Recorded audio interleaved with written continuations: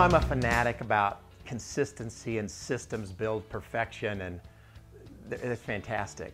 And as you're putting together the ideas for the clinic, I wanted to make sure that you were aware of one incredible element of that, and that are these station drill signs. Here's what happens if you don't have something like this. You set up a clinic and you're going to go through the drills, and every person's going to do a drill, and then when they get finished with that drill, they're going to go to the next one, and they're going to say, hey pro, what do I do here? And now you got 4 or you got 8 people that don't know what to do, and you get to explain that drill again to every single person for the next 7 minutes. And then you blow the whistle and they rotate, and you get to do it again, and then you get to do it again, and then you get to do it again. Well, it doesn't take you very long to figure out there's got to be a better way to do that, and that's what I experienced in my years of doing this.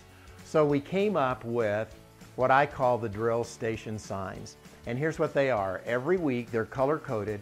When you set up your drills with the rail and the ball steel and the pendulum rod and so forth, beside that training aid, you put down a sign that explains exactly what that particular drill is going to do.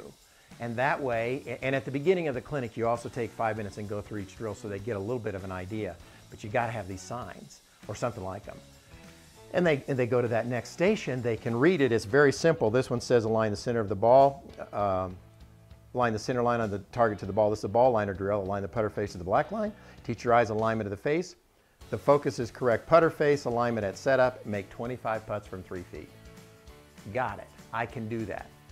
As they do it, they experience, here's what happens. You get to watch them and not watch the flow of the clinic. That's why these are magical. They save you time, but they allow you to spend time with people who, frankly, can't keep the putter on the rail, for instance. You get to focus your time and attention on those people. If they're doing it right and they're going through the drills, good for them. So what happens with the signs, they are made out of a special plastic that we had created. They are laminated on both sides, completely UV coated. They won't retain any kind of moisture. They're double-sided, so you don't have a bunch of these to carry around, but each week is color-coded. So setup is black, path is red, and you get the idea that they're like that they're really, and it makes it look like you've been thinking about them as you get these set up and as you hand them to whoever that's helping you set up the clinic. They have a hole in them so you can tee them down if it's a little bit breezy. But it really makes the clinic a completely different experience. For the student, they know what they're doing, but for you as the pro, you get to focus your attention 100% on the students and how they're doing and not on the flow of the clinic. So these signs are critical for that.